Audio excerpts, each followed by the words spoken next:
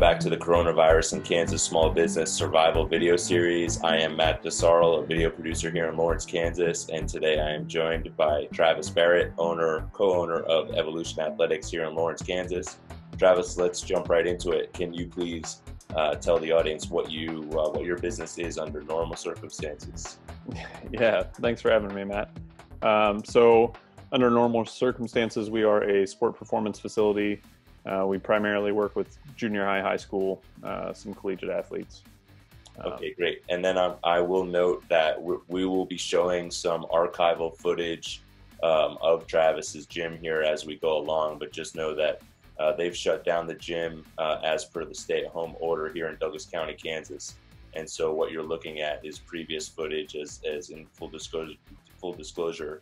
My company has worked with Travis in Evolution Athletics in the past. So, Travis, speaking of video content and producing content for your audience and for your members, for your clients, it's obviously no secret that personal trainers have content everywhere on YouTube, and especially now, trainers, coaches, massage therapists, yoga instructors. Everyone is kind of ramping up the content machine right now at their homes. Is there any concern for you, being a business that has a physical presence, that has a competitive advantage, maybe in terms of your size and scale, that in a moment like this, in this next month, you're kind of competing on an even playing field where everyone's home? Yeah, that's a really good question. I think our competitive advantage is just the knowledge base that we have in terms of, from a scientific standpoint, as well as being practitioners in our day-to-day. And I look at some of the other personal trainers or coaches in our market, and they're very, very, very good scientifically, or they're very good practitioners, but very few are doing the blend of what we're doing. So, and I encourage people to go out and try to learn as much as they can, but just something unique about our voices is going to resonate with people differently, and hopefully they can think of it a new way or learn something new when they hear what we have to say. So what is sort of your contingency plan here for the next month? Is to still personally train individuals and to keep your members, your clients, especially a large contingency of those being high school kids, keeping them active here in the right sort of ways? Yeah, man, that's been a challenge as we've seen this thing progress. So, with nationally, when they said, hey, small gatherings of, it went from 1,000 to 500 to 250 to 10 or whatever.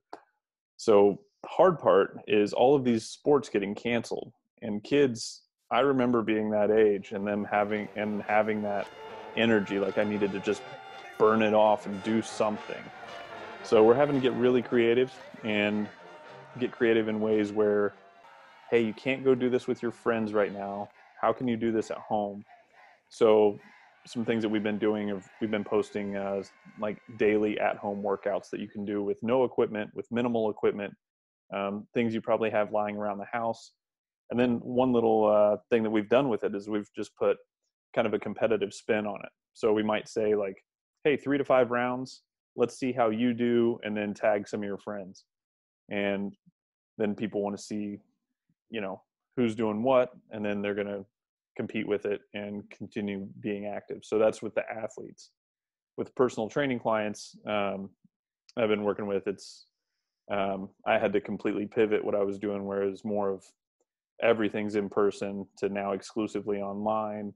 And I'm using a software called True Coach, and that has turned out to be very, very good, getting a very positive response. So for me personally, this might be a great change, for my business, but for EA, kids are definitely missing the community aspect, the physical, this is where I go, here's who I see, here's what I do. So I'm sure once this 30-day thing is up, they're going to be back in there ready to go. So. And, in being at your facility, it's the sports science of Lawrence. It's very sophisticated equipment. It's it's one-on-one coaching where, every minute there's feedback that you're giving your athletes in terms of how to elevate their performance. So I guess, is there, has the thought ever crossed your mind that that just cannot be done at home?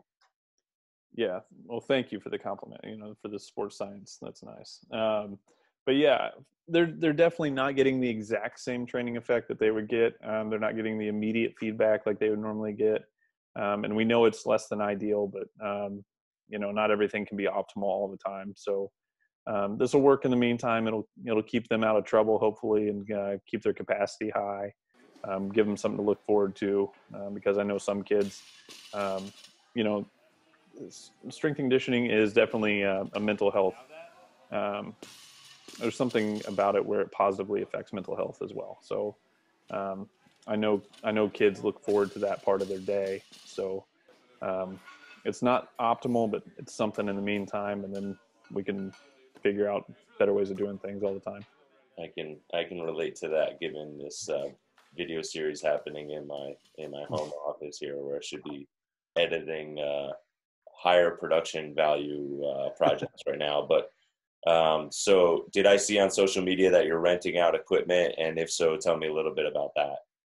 Yeah. So Tyler had a great idea. He said, man, our equipment's just going to be sitting there, and we need to get some stuff out to some people. So he put together some packages. I can't remember the pricing, but essentially there's 30-day packages that we can rent out. And it's, package A is like a mini band and a dumbbell. Package B is like a mini band, a super band, and a dumbbell. And package C is some mini bands and a barbell and plates. And so far, we've had several parents come and pick up their stuff for their kids, and we had it set out for them, and they just come pick it up and sign a little thing saying if anything happens to it, we'll pay for it. During the media briefing that health and government officials gave here in Douglas County this week, they acknowledged aloud that there's a lot of nuance to this, but the spirit of the order is to stay at home. So, I mean, was there any thought given to, hey, we can recreate this in different ways. Let's keep the kids home and not have them physically come to our gym and pick up a piece of equipment? Like, why was that necessary? If I'm bringing a high schooler to your gym to jump out of the car and grab the equipment, like, what's the protocol now for them to sanitize that equipment and to protect that space, from actually becoming a transmitter of this disease? Good. Yeah. Okay. Virus. I gotcha. Yeah. So our sanitation has definitely stepped up, and we've wiped down things I don't know how many times, and we've mopped the floors and made sure they are clean, and everybody's doing a great job about making sure the place is sanitized and clean. But basically what's happening right now is we're cleaning the equipment that the people want, then we set it outside, and then they come and pick it up. So I'm sure there's a better way to do it, a safer way, but for right now, that's at least what I can think of is going to work the best. Right. So I know that you're someone who studies business models closely and has put a lot of thought in your own business model, and obviously with the way that evolves. Is there something that you wish you would have done, kind of looking back now already? Anything you wish you had done with your business model that would have been sort of more crisis proof? Or on the flip side, is there something that you did with your business model that you think is really helping you to be resilient in this moment? Yeah. So I would say I would have, for my personal business, I would have probably saved more. I have enough saved up where I think I'll be okay.